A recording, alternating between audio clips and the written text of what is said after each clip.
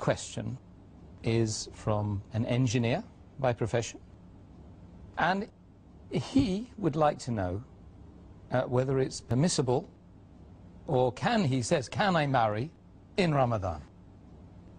As far as marrying in the month of Ramadan is concerned, there is no text in the Quran or any Sahih Hadith which I know where it is forbidden to marry in the month of Ramadan. A person can marry in any month of the year. But since in Ramadan, he has to abstain, besides abstaining from food and drink, he has to abstain from sexual intercourse. So it depends upon him that when he marries in the month of Ramadan, the lady he marries is a new wife. So will he be able to suppress his feeling during the daytime from the beginning of dawn to sunset? That will he be able to abstain? That is the test. If he can abstain from any sexual intercourse, then he can marry. But since a person marries in the month of Ramadan, it's a new wife, he has to spend time.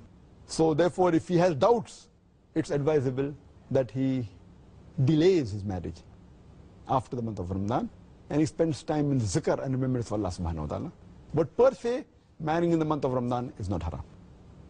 Another question, can